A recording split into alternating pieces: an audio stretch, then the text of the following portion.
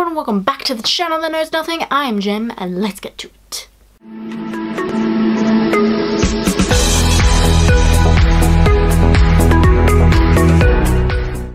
So for those of you that don't know, I actually just finished doing my Bachelor of Writing, which means I know all about writing. Actually means I know jack shit about writing, but I'm gonna pretend for this video. But I wanted to talk more about writing on this channel because it's like a big part of my life. I spent 3.5 years doing a degree on it, and I'd like to think that I kind of know what is good writing, what is bad writing. But today I wanted to talk about villains and how to write a good villain. When I say a good villain, I mean a really good bad guy. Not a good villain. Not a good villain. Not a villain that turns good. Like a bad villain. You understand. Lately, I have been really disappointed in some villains, mainly this one, because it just goes against everything that I was taught, everything that I know about villains, really. And what I want to do today is sort of go through what my steps are for creating a villain. Lately, I have been a little bit disappointed in villains. They don't seem as bad as they were when I was a kid. Like, I'm comparing it to, like, you know, these great Disney villains when I think of bad guys, because that's what your first connection to a bad guy is probably from Disney or probably from some weird TV show that no one else watched. What I'm trying to get at is that I'm really disappointed in villains that are targeted at kids, because kids aren't stupid, like, and a lot of media that is targeted towards kids, you might not know this, it's also meant for adults as well, because it is the adults that are making it. So the adults have to add in stuff that only the, you know, older generation will get, and the young kids won't get until they're like a little bit older. That's why there's a lot of, like, you know, inappropriate jokes that you don't get in Disney until you're older. But I digress. Today I wanted to teach you how to write a good villain, in my opinion, because it's been done before in plenty of successful ways, and ways that, you know, aren't weird. Because the quality of villain that I grew up with, I was always like so amazed by it. I always really liked the villain side of the story and finding out why the villain became the villain. And now I just am disappointed in what we have, especially in like the younger audience things. Anyway, so let's start with my rules for villains. There are 5 of them, but I'll start with number 1, obviously. It sounds bad, but hear me out. Your villain is damaged goods, is rule number 1.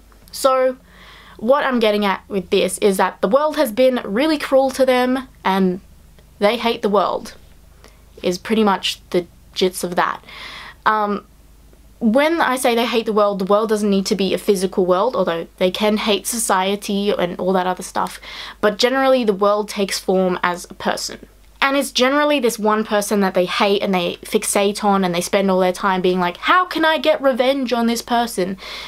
And that's pretty much what they do eventually. Just a little side note here, it's kind of relevant to both heroes and villains. I will be doing a hero version of this. And he said the best writers are the ones that know their characters inside and out, back to front. They just know them completely and fully. But the one thing that he said to me that is always going to stick with me, because it is the most messed up thing I've ever heard, and it's true. He said a good writer always knows how to hurt their characters. Because if you know your characters well, it means you know how to hurt them as well. Which sounds like the most messed up thing you've ever heard, but it's also super relevant. Because if you know how to hurt them, that is going to make a good story. Especially if you're Diana Gabaldon, because she knows how to hurt her characters very well. The reason why I say this is because you need to be a good writer. It doesn't matter in any form, whether it's writing a book or writing a screenplay that's going to be like a film. You need to know your characters really well, and to know them well is to know how to hurt them, is pretty much what I'm getting at. A lot of you I think I have lost, but some of you have probably stayed. Moving on into more of the damaged goods stuff rule. Going off what I just said, it's also really important to know your hero and your villain really well, and to know that they are equal when it comes to the writing. Because if they're not equal, then it really shows on screen. Because if you don't spend an equal amount of time developing them, then they both kind of go underdeveloped. Because you could have a really fantastic hero, but then a really crappy villain. And that's not good. Like, you don't want that. Like, unless you want a really stupid villain, and then you can do that. But then again, like, who really likes stupid villains? But yeah, like I said before, to focus too much on one is to leave the other one undeveloped, and then who are you really hurting? It's yourself. This is kind of coming out of the damaged goods stuff and into the other stuff that I want to talk about. Always remember, when you are writing a villain and you want them to become like the sort of like protagonist or good in a way, to like learn from their mistakes, you need to show it and you need to be convincing. And this is not something that can happen in the span of days or hours, because it just doesn't happen. It's not like believable, and I've seen it happen time and time again in movies, specifically kids ones, where like they've learnt their lesson, and it's really bad. Villains don't change overnight. If you look at like the classic villains, or at least what I would say the classic villains are in like sort of young people media, like Darth Vader from Star Wars and Scar from Lion King, who are very different from each other. They don't change overnight, and Scar probably was never going to change, but Darth Vader did change at the end, if you watch that. Just remember, when you're creating a villain, you are starting off with damaged goods.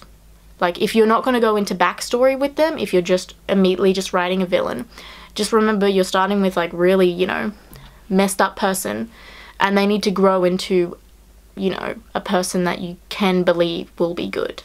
Because if you don't explain why the villain is changing and why they are becoming good, it's really like you're force-feeding your audience to feel a certain way, which is what happened in Toy Story 4. You can't just tell us that this person is the villain and then they've changed at the end. It's too much in too short of a time span to believe that that person is now good. Pretty much all you need to do is be really convincing that this villain has changed. And like I said in my Toy Story 4 rant, you need to show that in the span of time. Time is what changes everything. Time heals everything. Pretty much show me how the villain is good and how they have changed. Show me. Don't tell me, because that's really bad. Rule number 2 is pay attention to your villain, which was kind of what I was saying in the last thing a little bit, but we'll get into it more here. This may not seem like an important one, but it is, because if you lose control of your villain, they'll run right off the page, and God knows what's going to happen. Everyone is lost, including you. Any form of like creative media tends to get stuck on the hero and what the hero is going through, because that's the protagonist. Of course, they're going to care about the hero, not the villain. But without the villain, what is the point of the hero? They both need each other to work, especially if your story is focused on that sort of thing. Like, especially if it's like the powers of good and evil, like, or superheroes. Generally, they need to have a nice dynamic, is what I'm trying to say. People will go on and on about the hero's journey and how important it is to stick to it. And it is pretty important, but we'll get into that later, because we're talking about heroes and villains' journeys later. But one of the most important things I learned off one of my author friends was the hero can't have a journey without the villain. And I know a lot of you must be saying, oh no, that's not true, they can still have a journey. It's just like, the villain doesn't always have to be a person. The villain can be society, or like the world they're stuck in. It doesn't necessarily need to be a villain with a face. Like, the villain can be society, the hierarchy, or it could be the hero was their own villain the entire time, kind of thing. There's always a villain in the story, no matter what story you're writing. There is always something that's going to stop the hero from getting what they want. Truly though, when you're writing heroes and villains, you have to keep in mind that they are not on the same development line than each other. They are different. They are not the same. Generally, it's the villain will know more than what the hero knows. It's just plain and simple as that. Your hero isn't smart straight away, because they got to go through some thinking and development before they get there. I'm not saying that your hero can't be smart in general. I'm just saying when it comes to the villain, they are stupid until it gets to a certain point, and then they are smarter than the villain. Otherwise, there is no story and you have ruined writing. What I mean when I say this is that the hero needs to develop to a certain point to get to the villain's level. It's not generally a good thing when the hero wins straight away, because you want to think that the hero is flawed, same as you, the audience. Because without a flawed hero, they're not relatable. What I mean by this is that the hero will need to develop to get onto the villain's level, because you want the villain to be smart and bad and all these sorts of things, so the hero will have to go through tasks to get to him, which makes more story. It's not a good story if your hero wins straight away. I go by the rules of 3. 3 encounters with the hero and the villain. The first encounter should go really terribly, the hero should only just get away from the villain. Second one, the hero should be a little bit better, but not quite as good as the villain. This one, they are equally matched. And the reason why I would use the rule of 3s is because you want your hero to be relatable and flawed. That is what is going to make the connection with the audience, no matter what form you're writing in. Because if the hero is not relatable, then you're going to lose a lot of people and no one's going to stick around just for the villain unless they're weird like me. You need to have people rooting for someone, and generally that's the hero. But we'll get into that more when I talk about heroes, because I don't want to spend too much time talking about heroes because they're boring. Rule number 3, a motive and a plan. Now moving on. For your villain to exist in the world that you are creating, they need to have a motive. This is a driving force inside them that's moving them forward towards their goals and their plans, whatever they may be. Doesn't really matter what those plans are, whatever your heart desires, really. Whether it's them stealing their brother's kingdom or the hero killed the best friend, whatever it is, it doesn't matter. As long as it's outrightly evil and utterly painful to the villain, then it's valid. Always remember, damaged goods! I'm sorry, it's so bad, but it's true. But deep down you have to know what drives them, what they want, why they want it, and how much they are willing to sacrifice to get all those things. Villains are generally the characters that have been through the worst and seen the worst, so don't test them, don't make them hesitate, is what I'm saying. Also, with this information, slowly release that to the audience. Let them get to know the villain without the villain just telling them everything. Show them who the villain is, because it's been done in terrible ways with telling, and you don't want a character like this one. It's really bad because it will reveal too much about their character and make the ending predictable, and you don't want that. You don't want people to see the end coming. There is always something moving the villain forward, and there can be delays in that path for the villain, but ultimately the villain should get what they want. Which I know sounds bloody horrible, because I've just said what I hate most about every children's movie ever, but hear me out. This should not happen at the end of the movie. This will happen early on or halfway through the movie. The villain winning isn't the end of the story, is what I'm basically saying, because this is the point of the hero, and why the hero comes in and saves the day, and all the other hero stuff that we'll talk about later. The hero coming in and saving the day is both really important to the villain's character, arc, and story, and it's the same with the hero. This depends on how long of a story you want to write. Whether you're writing a series or whether you're writing one-off, it's important nonetheless, because you can have this quite nice back and forth that the villain wins, that the hero wins, because if you've seen series like Game of Thrones, that's quite back and forth, although the heroes don't win all the time. In fact, almost never. Number 4 is the villain's journey. Kind of like the hero's journey, but not. The villain's journey and the hero's journey are quite similar. They go through the sort of same things, but where the hero is positive, the villain is not. I'm going to go through each one of these bits of the villain's journey, and I will do the same with the hero's journey when I get around to it. Now, if you want to skip this because you're familiar with the hero's journey, then you can do so.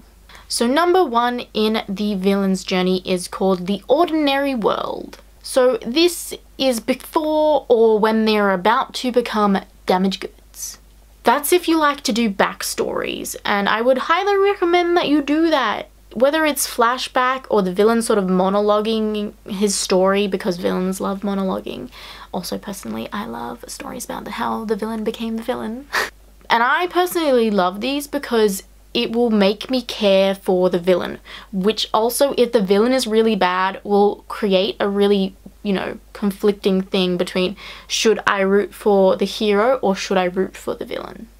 Number 2 2 in the villain's journey is Call to Adventure. This is when they're truly becoming twisted beings. They're not quite villains yet, but they are questioning their morals and everything that they believed in. Basically, they are being tested, whether they should choose the light or the dark. How I sort of see this is Anakin from Star Wars being like, oh, I'm still a Jedi, but I don't know, I have to save Padme. That's where you are in the story, because you're not quite killing younglings yet, but you're almost there. Number 3 is the refusal of the call. Now, most people won't think this one is important, but it is, because it is kind of like the first one, but not. The refusal of the call shows that there is still some good in the villain, because we know what is happening. We know Anakin's going to the dark side because he thinks it's the right thing to do, but also, like, seeing that there might still be good in him is kind of like, basically, it's the last chance for this villain to do the right thing before they fully step over. Number 4 is meeting the mentor. Now, with the villains, it's not exactly the same as it is with the hero's journey. With the villains, they don't actually meet someone, not always. I'm not saying it never happens, I'm just saying it's not always them being like, hey, fellow bad guy. Because with the hero's journey, it's quite clear, you know, they actually meet a mentor. Like, you know, Luke meets Yoda and Obi-Wan and gets training. Doesn't really happen so much with villains. Generally, this is like a montage of like the villain finding villainy things and doing like secret villainy things behind other people's backs and like learning about the villain ways. I feel like I'm saying villain way too much now. Basically, it's gaining knowledge to help them on their path. Number 5 is called Crossing the Threshold, and it's basically going from what is known into the unknown. Basically is going from good to bad. They aren't fully villainy until this point. This is where your character embarks on their final journey, and this is kind of the point of no return. And what some writers say is that once you've crossed the threshold, there's no going back. But the thing is, for a villain, I can see why they're saying that, but also there are the exceptions. Which I beg to disagree with, because I reckon that, you know, that any character that is bad can become good and any good character can become bad. It all depends on the writing and how convincing you can be in convincing the audience without forcing them to feel certain ways. But like I said before, this character has to go through massive changes before they can become good again. Number 6. Tests allies and enemies. Obviously, this part is when the villain is truly tested. And I did look this one up because I was kind of confused in what would happen here. And what I came across, I was truly horrified by, which was they fail at most things. Which I don't think is correct at all. I think they do have a fairly equal scale of successes and losses. It's just the way it works. It's the same way with the heroes. And why I think I believe this is because they have been so fixated on trying to like get revenge on this person, on their enemy or enemies, whatever you want to do. And this is the part where they'll generally team up with someone if you want them to team up with someone. And this someone generally has the same hate that the villain has for the enemy. Number 7, the approach. So the approach is the biggest challenge that the villain and hero will have in this part of the journey. Basically, it's the big bad boss fight at the end. And I know it seems like we got there quite quickly, but if you write this, we will not get there quite quickly. Basically, this is the point they had been waiting for. Their enemy versus them. Who will be the best? Number 8. Ordeal. Death. Rebirth. So this is what some people will say is the last part of the villain's journey. And especially if you want to do like a really evil villain, this is probably where their story ends. They die. This is the part of the story where the hero succeeds and the villain fails for the last time. I really don't like this sort of like, that was a quote that I used if that wasn't obvious, because it makes for a nice ending and no one likes nice endings. Number 9. The Road Back. Now, many people will say that this doesn't exist in the villain's journey because it wasn't written down, which actually upsets me a lot because I feel like in everyone there is the potential to be good. And we've seen it done before in the character of like Darth Vader and even the character of Goob in Meet the Robinsons. Like, it can be done. But we've also seen it done in a lot of bad ways. You have to be really careful when you're doing the road back because you need to do it the right way. You need your characters, like your good characters, like your heroes and other protagonists if you have them, to believe that this person can be good again. Because when you force it, it's not good. Basically, the road back for the villain is not an easy path for them. They basically have to reverse everything that they've been through since, you know, step number 1 of this journey. Not only will they have to say sorry and apologize to the protagonists of the story, they will have to do a lot of fence mending there. They will also have to look inwardly at themselves and what they did and why they did what they did. And I don't know what your characters have done, but I'm assuming it's a really bad thing. They gotta do some backtracking and some self-thinking right there. They will have to reverse everything that they have done from step 1.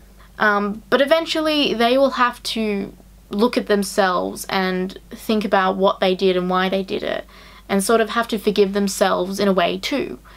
So this step is really hard and it can be really messy, so if you just want to kill your character in step 8, I will not judge you. There are more steps in the hero's journey, but they don't really apply to the villain, so that's why I haven't used them. So if you're like, where's all these other stuff? It doesn't really apply. I'm sorry. But I will get into them more when we talk about heroes. Basically, these are just guidelines. They're no way rules or things that you have to absolutely abide by. Like, if you miss a step or mess up a step, no one's gonna know except you, because you're the writer.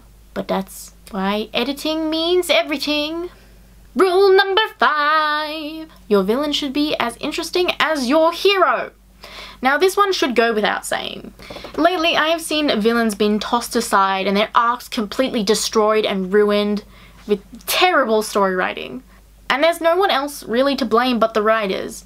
And it's really not hard to write a good villain. For me, bad guys were always so much more fun to write than the good ones because bad guys can get away with anything. And they have no moral compass. Bad guys basically get to have all the fun without any of the consequences. The consequences are left for the heroes.